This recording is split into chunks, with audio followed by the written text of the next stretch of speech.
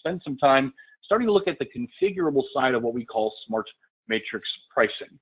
So as we're talking about the matrix pricing or the smart pricing tool inside of our writer, we've actually split it up into 6 different webinars. If you're watching these as a recorded content on our YouTube page, we had a first introduction to some of the uses of SmartyCat at point of sale. Now we're going to start to talk about the concepts behind smart matrix pricing, as well as look at some of the baseline configuration pieces. We'll follow up with a couple of more webinars, actually 4 more, that talk about some of the different configurable aspects of smart pricing, and then finish up with one about what we call a labor matrix or smart labor pricing inside of our writer. I'm going to jump over into the configuration module because that's where we're going to spend the majority of our day as we go along through the webinar today. In the configuration module, we're going to start underneath the configuration header, and then the primary configuration settings for what we call smart pricing are all underneath the parts submenu. As we get into talking about labor matrix, well, if I go down to labor, you'll notice that the second one down says smart labor pricing. However, again, as we begin our exploration of the configuration side of smart pricing, we're going to start out with parts. There's really 3 different windows that work together in here in order to define smart pricing inside of our writer. It's the 2nd, 3rd, and 4th entries in my list, starting with set pricing method, and then default inventory and default outside purchase pricing. We're going to focus primarily today on the set pricing method side of life. When I go ahead and bring up that window, again, I've got my set parts pricing method window and a handful of different options that we've got here. As I begin to explain this window, the first thing I like to point out are these small gray boxes that go around. And if you notice, the top section says parts and inventory. The bottom one says outside purchases. Quite a few more configurable options and or really necessary options as it relates to outside purchases as opposed to the parts and inventory. Whenever I talk about smart pricing and or the disparity that you can have between parts and inventory and outside purchases, I'll typically encourage folks to not price them at the same rate. What I mean by that is there's really 2 different reasons. And again, I'm oversimplifying a bit, but 2 reasons you would put parts on your shelf. The first one is convenience. It's much easier if I go grab that air filter off my shelf as opposed to if I have to go find it from an outside vendor, wait for it to get here, and then figure out the price based upon what my cost is going to be that day. So again, the first one's going to be convenience, much more convenient for us to sell those parts.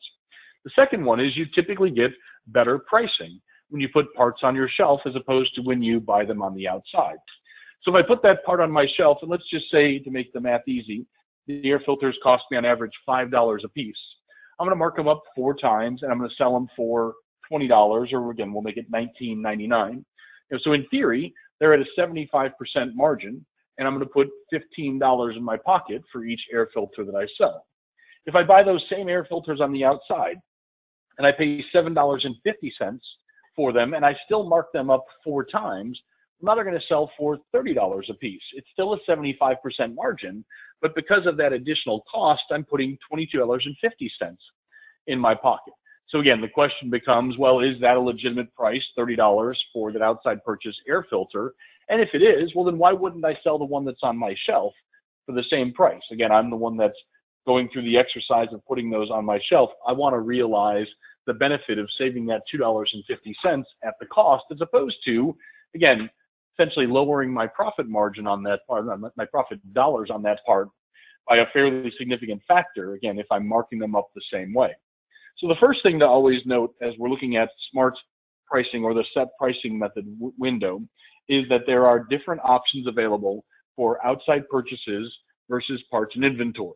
So once we clear that hurdle, the next piece you look at is you'll see a bunch of buttons that I have an option to select. I can pick one from my parts and inventory and one from my outside purchases, and these are going to define the pricing method as to how it does the markup as we go through. There's actually 3 basic options, and again, so you've got 12 different buttons, but really they represent 3 basic options. Those are, look at the very first one, use cost plus multiplier, and or in parentheses it says CPM.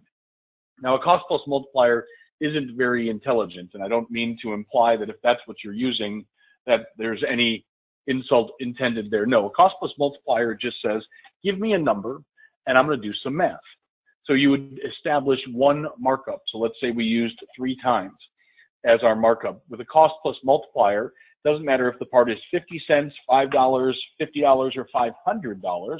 It says I've got one number to use, and it's going to be 3 times. So again, that 50-cent part selling for $1.50, that $5 part 15, that $50 part 150, and then finally that $500 part would be 1,500.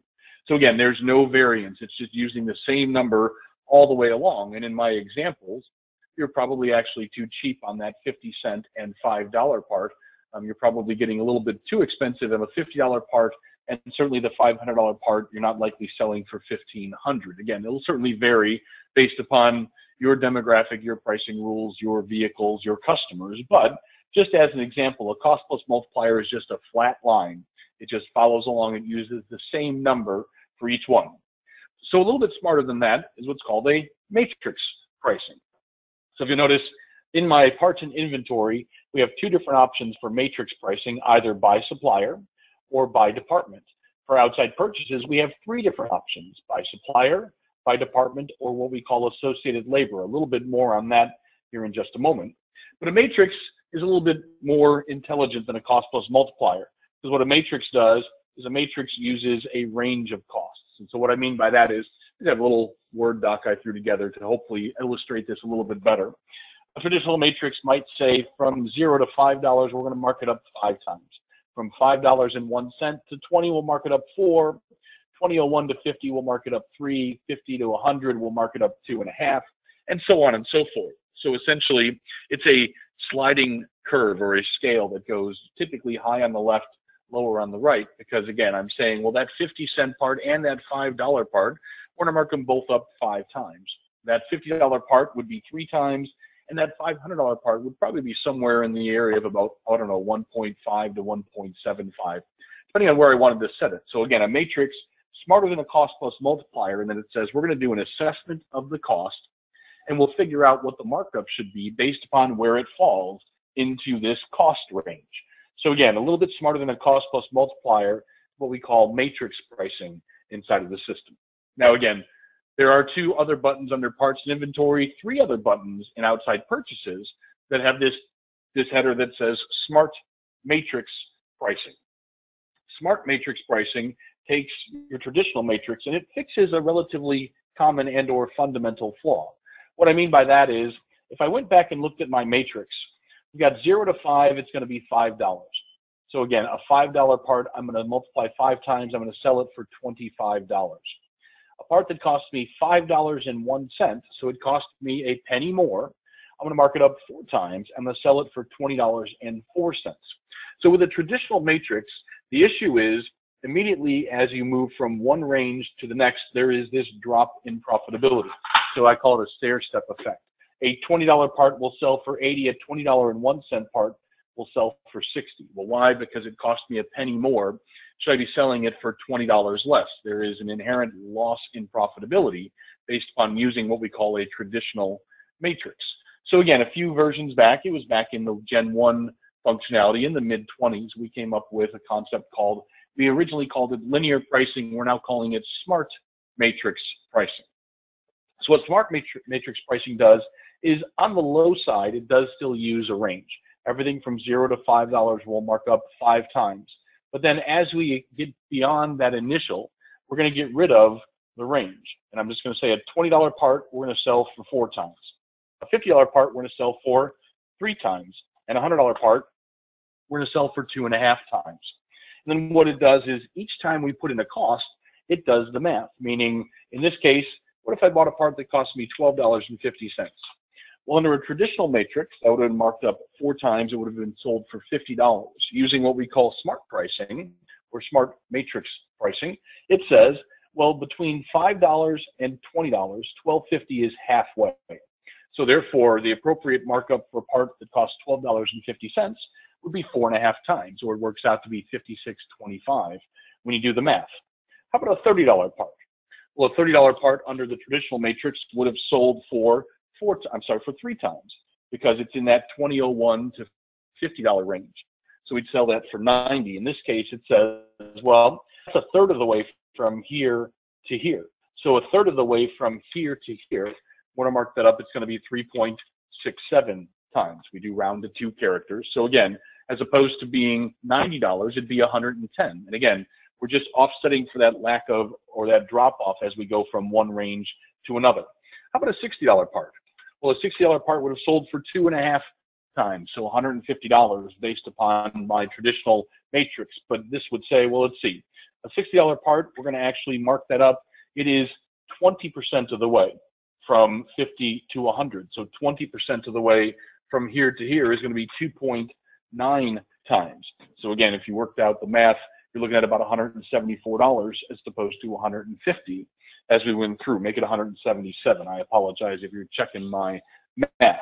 But so again, so what smart pricing does is it eliminates that stair-step effect, and it gives us just a smooth curve. And again, it's not that we're inflating the prices. That $5.01 part shouldn't sell for $20.04. It should sell for somewhere in the general vicinity of $25, which is where that $5 part would sell based upon my settings. Again, numbers being what they are, again, the concept is just we're going to look at the endpoints and we're going to figure out how far along in progression in order to determine exactly where the markup should be. So as we configure smart matrix pricing, the only question we need to know is, well, for a $20 part, how much would I sell that for? For a $50 part, how much would I sell that for? So again, we're going to just use that to find those cost points, and then we'll do the math as we fill in the gaps in between. So, all right, so 3 different options as far as smart pricing is concerned: cost plus multiplier, matrix pricing, and then what we call smart matrix, and or older versions referred to it as linear pricing. If you haven't figured it out by now, I'm a very strong advocate of using linear pricing. If you're just using a cost plus multiplier, again, that's up to you. However, if you're using matrix pricing, I'd encourage you to just go ahead and switch over to linear pricing. And what you'll find is that if you have a matrix already configured, it's going to carry that forward and convert it for us into what we call cost points. So there's no reconfiguration necessary. Very easy to switch from a matrix to a smart matrix as we go through. So there's the first caveat, or the first discussion point, is there's really 3 different ways: cost plus multiplier, matrix pricing, smart matrix in our writer that we can use to define the part pricing. Once we've decided, again, there are some options within. When it comes to parts and inventory, there is smart matrix pricing by supplier or smart matrix pricing by department.